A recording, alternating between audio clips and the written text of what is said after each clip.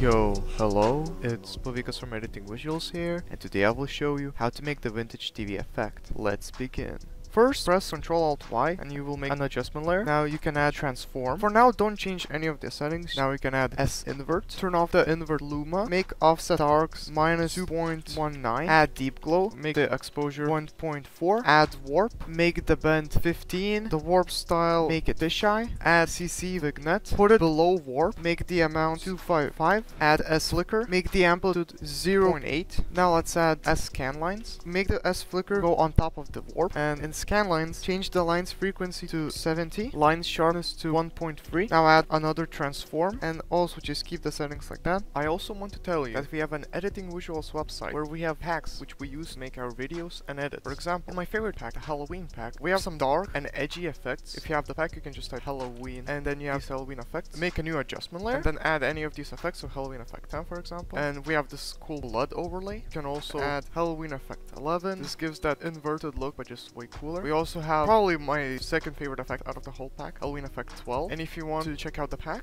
the link will be in the description. Let's get back to the video. We've basically already made a little TV effect, as you can see, and you can already use it like this if you want. But we can also make it zoom in and zoom out. So we can go to a random frame, maybe somewhere here, and go and press E. And here I'm going to go to S-invert, compositing options, press on effect opaque. I will just keyframe it. Now let's go to deep glow, click on the stopwatch of the exposure. Let's go up to our layer right here, keyframe the position, the scale, and go below to our first transform that we had, and keyframe the skew. Now close out of there and press U, and we will have our little keyframes right here. We're going to go one frame forward. Here I will just make it glitch just a little bit. So I'll make the scale 173, and I'll make the position 1053, and this one 763. Now I'm going to go like 4 frames forward, somewhere there. Keyframe the position so it stays the same here, and I will make the scale just zoom in a little more, so like 200. I'll go 1 frame forward. Now I will make the transform 635, this one 585. I'll make the scale 164. Here I'll make the deep glow exposure 0.5, and I'll make the S-invert effect opacity 0. I will make it 6 here, and then I will go back to this frame right here, 1 frame after it was 0, and I'll make it 6 here as well. Now when I'm here, I'll go 1 frame forward again, and here I'll just make positioning normal 960, this one 540. I'll make the scale 100, deep glow exposure 1.4, S-invert opacity 100, the skew 0. Again, now I'm gonna go 4 frames forward, somewhere here. Now copy these settings. Now I'm going to go 5 frames forward. Here, I'll just keyframe the positioning, the scale, and the skew. Now let's go 1 frame forward. Now copy these settings. I'll go 4 frames forward. Now copy these settings. I'll go 1 frame forward again. Now copy these settings.